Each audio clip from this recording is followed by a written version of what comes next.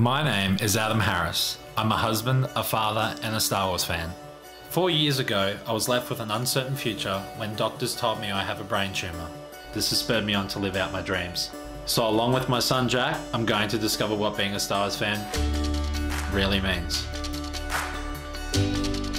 Well, I'm quite nervous. I'm not a good flyer.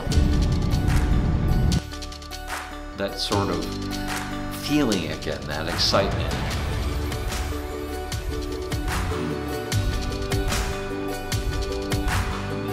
The whole crew went off to watch Star Wars, and it was just mind-boggling. It was just overwhelming.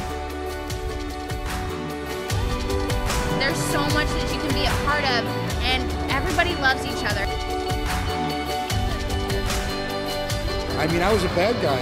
Everyone loves my character. I was always amazed by how talented all these other folks were. It's really a humbling experience to come out and sit and have people appreciate something that you did 30 years ago, you know. It was a universe I felt safe in. Gabe's journey started when he was about 6 months old. He was diagnosed with tuberous sclerosis complex, which is a disease that causes tumors to grow in the body. Maybe that's why this means so much for you. It does.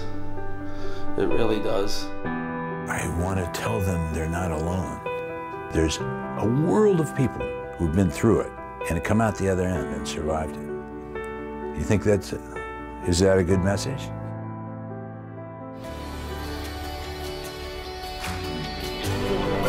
It's gonna happen.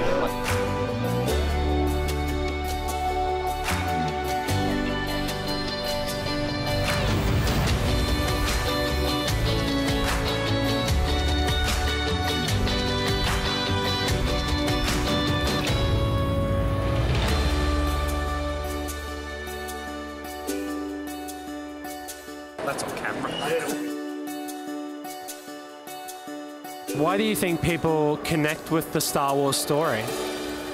Do they? Why in the world would they do that?